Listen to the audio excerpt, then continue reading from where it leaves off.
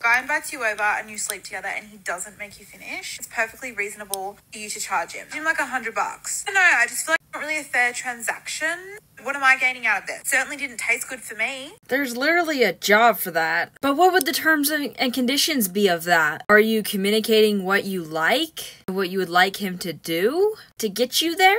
Or are you just expecting him to read your mind? Because let's be real here. It can be a little bit more difficult for a woman to get to that point. I have trouble believing that if you are sitting there telling him exactly what you like or what you want, and it's not that far-fetched, he's gonna be sitting there like, I'm not gonna do that. Yeah, right. Because, I mean, at that point, you could just take away her consent and leave. Like, you're not obligated to stay. Why is it always his fault? Now he's gotta pay you because you don't like to use your mouth to talk and say things that you like? And what is this weird obsession with charging guys for, like, everything? Are there really women that see these men as walking piggy banks?